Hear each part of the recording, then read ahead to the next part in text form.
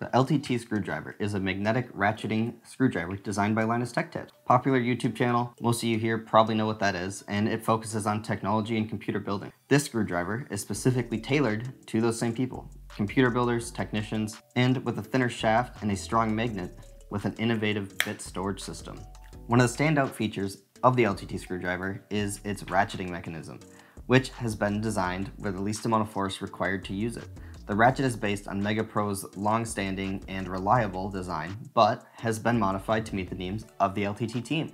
The direction of the ratchet has been reversed, making it right for clockwise and left for counterclockwise.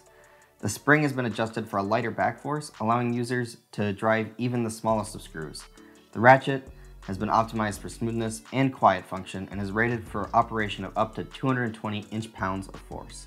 The LTT screwdriver also features a knurled stainless steel shaft with a strong magnet inside. The magnetism is particularly useful when preventing drops inside of a computer or just getting screws set on there if it's a hard spot to reach. And the shaft even has the knurling for extra grip, which the tool can be used to pick up things without fingers, which makes the screwdriver even better than a motorized because it makes it more precise and reduces the risk of cross-threading screws. The LTT screwdriver's bit storage mechanism is also a pleasure to use.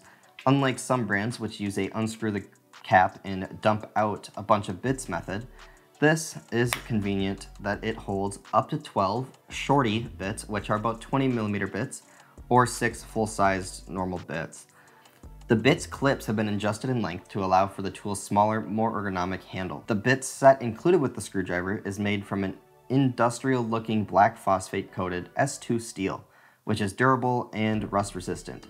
The standard bit set is what comes included with the screwdriver. Now, you will see some visual wear and tear on the phosphate coating, which is normal and expected. In addition to the standard bit set that comes with the LTT screwdriver, there are also several other bit sets available for purchase.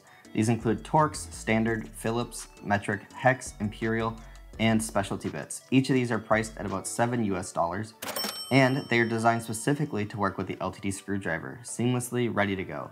Whether you need a specialized bit for a specific job or just want to have the backup sets on hand, these bits are a great addition to any tool collection. The LTT screwdrivers also received positive reviews from various sources, including Jeff Geerling. Geerling noted that the LTT screwdriver shaft is thinner than other ratcheting drivers, making it more versatile, and the handle feels better in the hand as well. Making it easy to bring force to the screw, the LTT screwdriver also has a much stronger magnet than the snap-on and feels more reliable overall. The LTT screwdriver is also covered by a limited lifetime warranty due to defects in materials, workmanship, or for the usual customary life of the tool. However, the warranty does not cover bits as they are considered a consumable item or tools that have been subject to abuse, misuse, alteration, worn out, damaged, normal use of a device.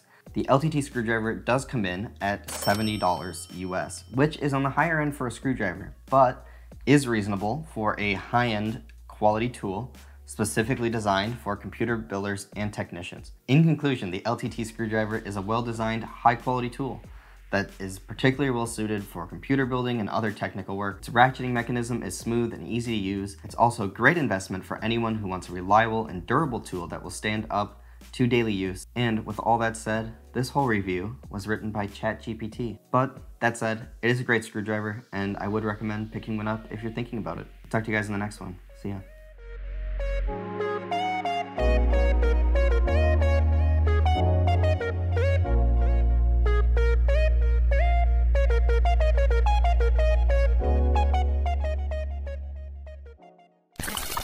Now, the bit storage,